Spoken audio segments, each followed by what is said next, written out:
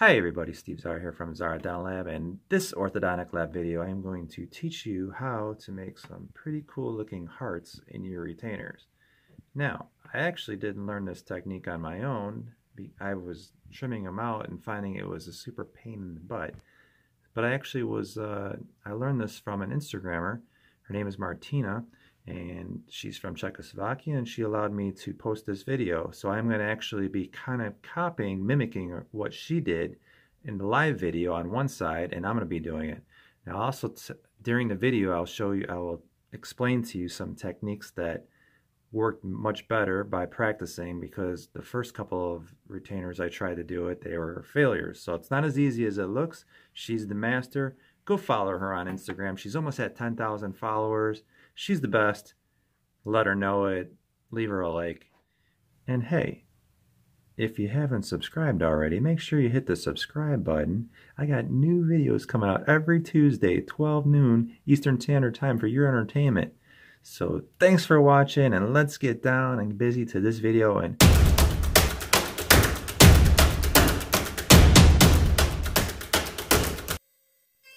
the very first thing I do is I prep a retainer that I'm going to use to trim out my hearts. This retainer is going to be clear white background, but you can use any color.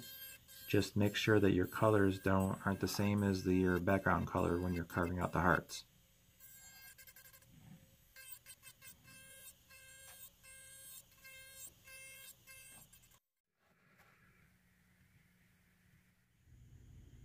Now I begin to draw hearts, and Martina is joining me on the left side. She did this on Instagram Live, so if you follow her on Instagram, you can, if you're lucky enough and you pay attention to the live videos on their Instagram stories, you can actually follow her.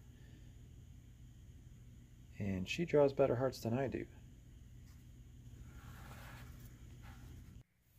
The next step is to assemble your fissure burrs. And these are the burrs they're really small burrs that are made nice and tight so you can cut out the hearts.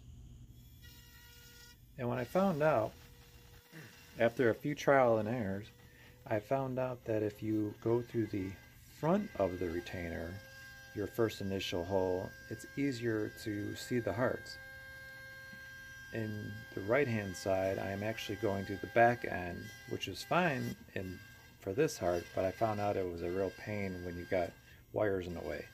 So it's better to put your first initial hole inside on the top side of the retainer.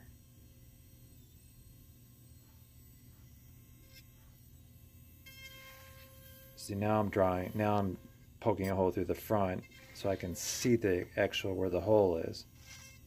If you go through the back, you have more chance of hitting a wire.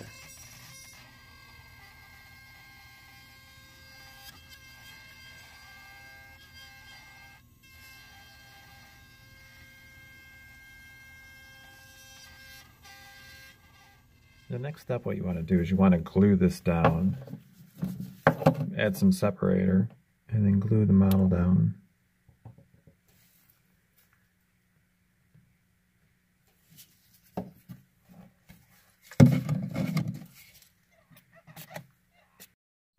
Now the nice part about using this glue is once it hardens and the retainer is finished, it'll just chip right off. It's not going to stay like glued to the retainer.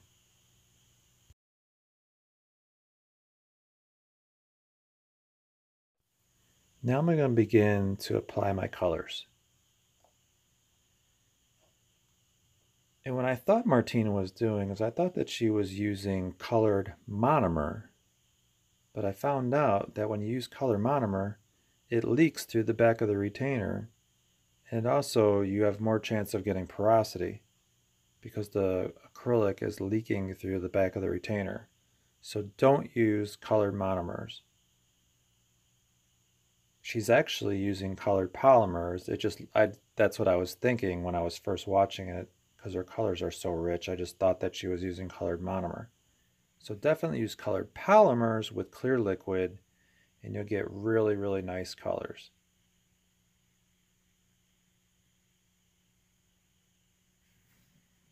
And you can see in the left that it just bled right through the color monomer.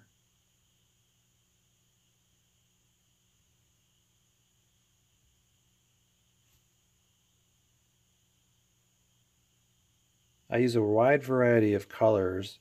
The darker the acrylic on a lighter background, the better your hearts are going to look. They're going to really pop.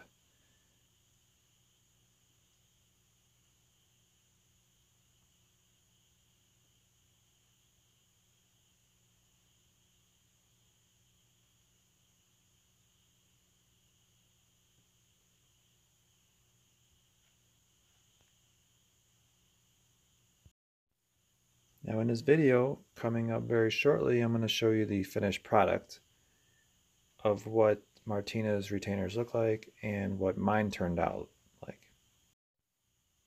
I'll leave a link below so you can follow this great technician who I learned this technique from, Martina, on Instagram. Here's her finished work. Beautiful. If you like this video content, leave me a thumbs up. Make sure you subscribe. And next Tuesday, we have something new coming up, so get ready.